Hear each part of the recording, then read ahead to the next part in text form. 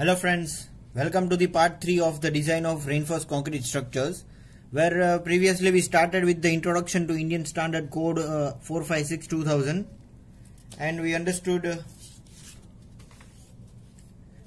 types of limit state, that is limit state of collapse and limit state of serviceability. So this becomes the method to design the structure.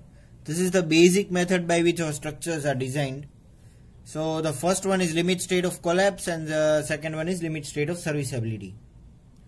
So limit state of collapse is dependent on safety and this one is dependent on serviceability. So what do you mean by serviceability and safety we understood in the previous part.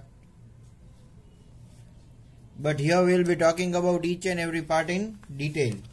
So let us continue. First one, limit state of collapse. So what is the limit state of collapse first of all? Why we tell limit state of collapse? Up till what limit are we considering the loading conditions? The resistance to the bending, shear, torsion and axial load. So these are different kinds of load and we are talking about resistance towards it.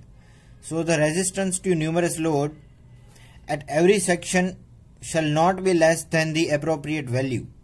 So the resistance what we are talking about here should not be less than, there is some minimum value of the resistance. Should not be less than what? The appropriate value at that section produced by the probable most unfavorable combination of the loads on the structure. So most unfavorable condition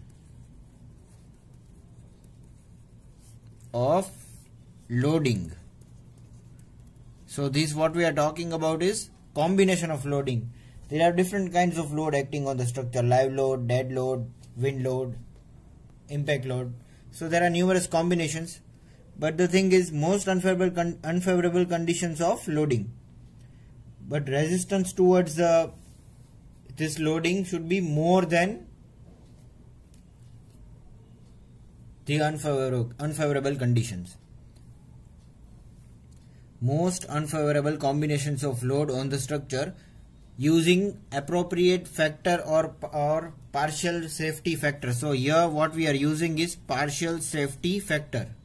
The method here is using partial safety factor. So there are 2 points what we discussed. First is resistance is much more than the most unfavorable conditions of the loading, and second one is how can we do that to resist to increase the resistances using partial safety factors. Now what will be the value, or we can say what will be the magnitude of this partial safety factor, we will be discussing later on, but right now we will understand what is limit state of collapse. So when the word collapse comes in the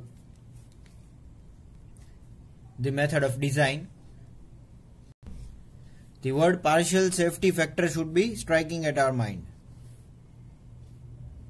So in the next lecture we will be talking about limit state of serviceability. So do watch all my videos, like and subscribe.